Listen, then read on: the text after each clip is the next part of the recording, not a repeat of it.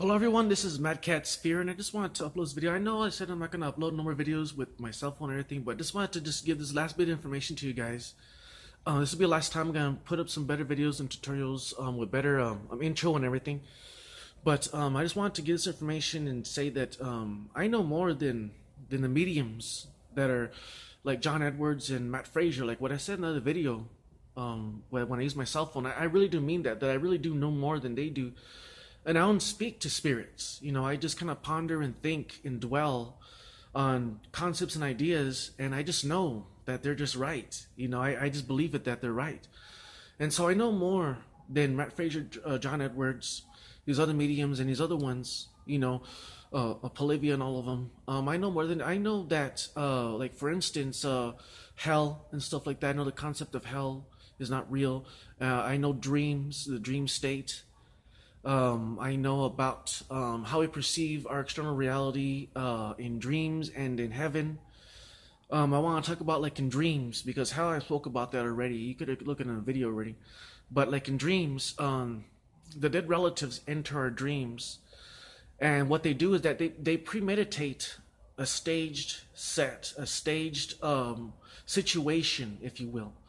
They premeditate something so they could pass on a message to you. Sometimes, you know, they do. Some of them, they really do want to pass a message. Maybe they want to tell you that they care about you, or they love you, or that they or they want to tell you something, that something might happen. But they premeditate and they set up the stage in to create a dream sequence. And that's what they do. It's all staged, and you're the one that's like, it's like, have you ever seen MTV Punk'd? Or like a candid camera? But you're the one that's on candid camera.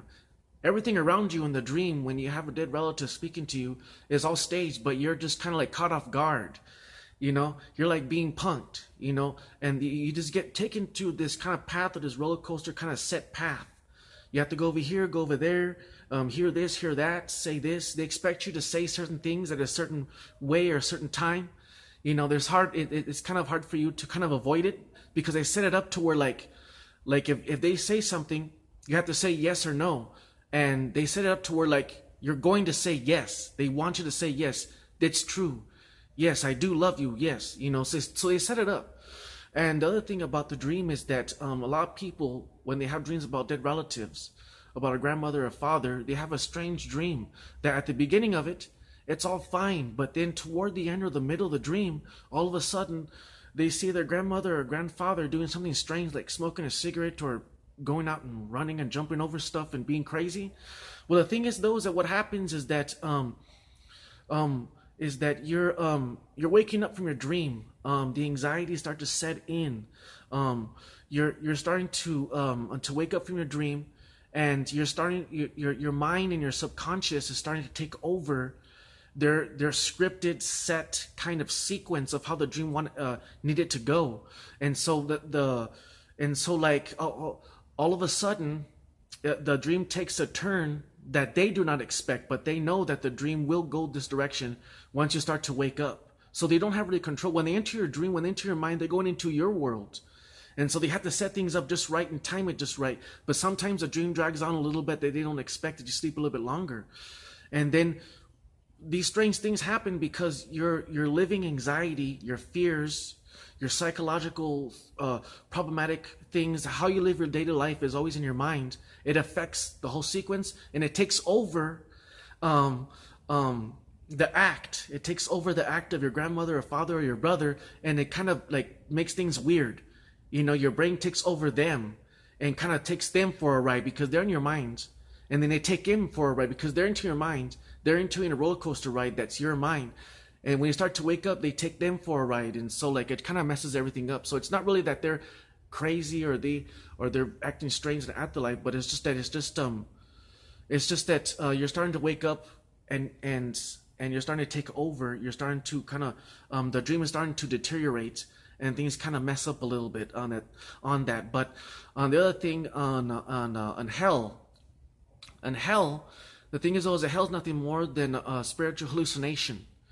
You know, like let's say that you know, when you're near death, what happens is that when a person's near death, they start to see certain ugly things and other darkness or hell or something like brimstone and lava.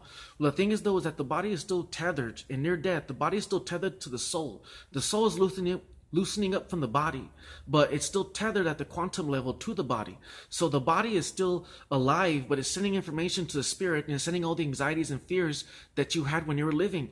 And so the body is acting as though it's still alive. It's almost like a dream. And so sending information is giving a cross-wired kind of like wrong information, and it gives you the images that you're going through this horrible experience. But once the spirit starts to detach completely, it all disintegrates and you enter real death and you become at peace. And that's what hell is. It's nothing more than the spirit loosening up from the body, and the body messing it up by sending information to the spirit at the quantum level and giving bad images and everything like that, a bad message. And the colors and everything about you're sending your emotional states. When you see colors in your dream, you're sending external states of your emotional state to the color. You think it's new, but it's not. And the spiritual realm works the same way, is that when you see colors or external images, the reason why it seems like it's new, like in dreams or afterlife, is because you're sending your emotional, psychological state to the external object, and it makes it new because you're manipulating it through your emotional state, how you see it. And so I know more than the mediums, man. So come talk to me. It's Matt Cat Spear. Thank you guys for watching. I know more than John Moore is Matt Frazier. Thank you guys.